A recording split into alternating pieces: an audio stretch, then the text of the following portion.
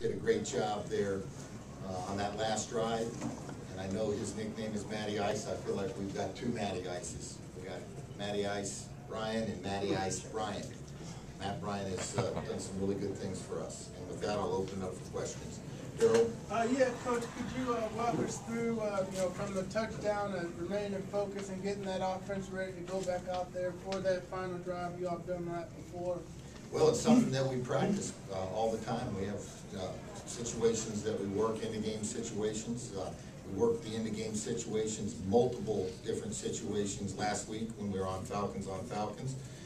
We work on it every Friday and Saturday. We knew that we had 2 timeouts. We knew that there was 31 seconds after we returned the kick. We knew the yardage that we needed to make, and we made a nice throw there to Harry. Fortunately, we weren't able to get out of bounds, so we had to use a timeout, which changed the scenario a little bit. And then we hit Tony on the on the route in the middle of the field, and called timeout and got Matt out there to kick it. Now the next question is going to be the kick afterwards. All right, we did not execute exactly how we wanted to. Those things happen in a ball game, and we were able to go out there and play those last 2 plays of the game and get the win.